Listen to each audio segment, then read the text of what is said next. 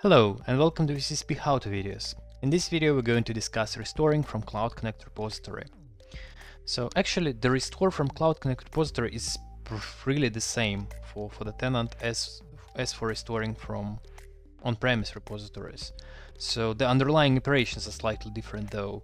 So when tenant goes to backups, cloud, selects the job and virtual machine and clicks restore, the restore not reaches the local repositories, but goes through the cloud gateways to the cloud repository.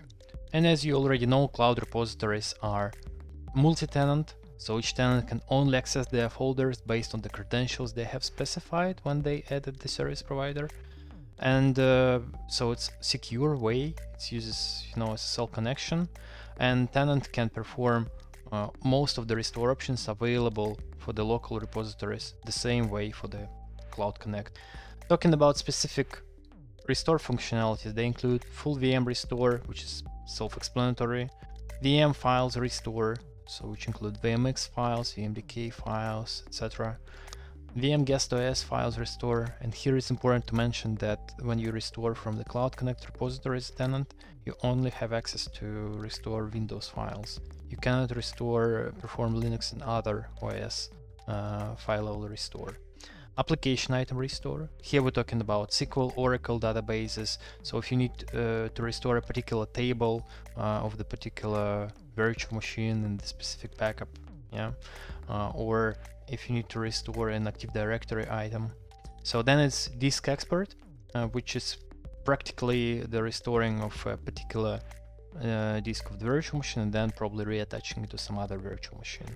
Makes sense if you, for example, have a virtual file share and you only need to restore an OS disk, but your data is alright while your OS volume needs to be restored. Or backup expert. This one is ideal if you need to create a full-blown restore point out of the particular day. So for example, you have VAB file as of today, but you need a full-blown VBK file. So all you do is you do backup expert, and alongside with your backup chain, we do create a VBK file of today's backup. So let's imagine a disastrous situation for the customer when you lose it all, you lose the whole virtual infrastructure, including the backup servers. So how to restore from cloud backups then? So it's just 3 simple steps actually. Tenant installs Veeam backup application anywhere. This could be a standby installation already running somewhere.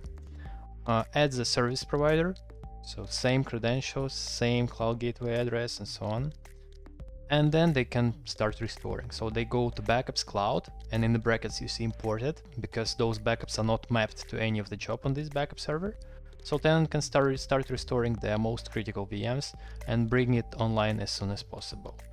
So as a service, you can actually provide a standby backup replication server in your own infrastructure as a service environment if you have one. So there are multiple options how this full-blown disaster recovery situation can be handled. The idea is that it's just 3 simple steps in order to start restoring data from Cloud Connect backups, even if tenant loses it all. So now let's move on to the demo and see how it works in action. And here we are looking at the Veeam backup application version 11a installation. So now let's perform a restore. So first of all, when you go to backup infrastructure, you need to make sure that your service provider is added. And of course, if you're already making some jobs towards the Cloud Connect repository, then you have your provider added already. If you're again performing a full-blown disaster recovery where you have lost the whole server, you need to just add with your credentials, add your service provider, and then you go to Home, Backups, and then Cloud. Here you will see all of the jobs which are running towards Cloud Connect and all of the backups which were found there under your credentials. Here we have just a couple of jobs. One of them is Nutanix backup copy. Second one is VMware. So with VMware, if we take a look at this job for this VM, for example, we'll see the restore options we have already discussed.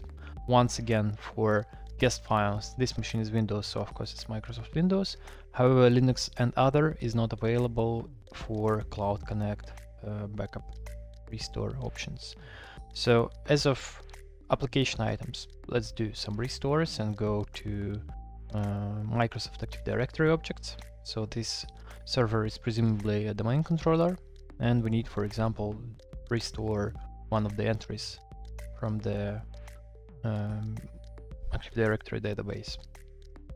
So we select the restore point, the most recent one, then restore reason, then we click browse. Now we'll need to wait a second while the connection is initiated to the cloud gateway, then the mount is performed, and then we can browse the contents of the latest backup. As you can see, it's a really quick operation, even though on the back end we do initiate connection to the offsite location. So the experience itself is exactly the same as you are restoring from local backups. The few differences are that some of the restore options are not available, like instant recovery.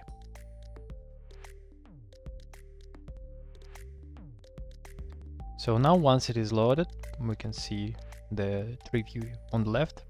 Select the objects, for example, pick the groups, and we can restore the whole container. Or we can restore a specific group if we need to. We can also export it.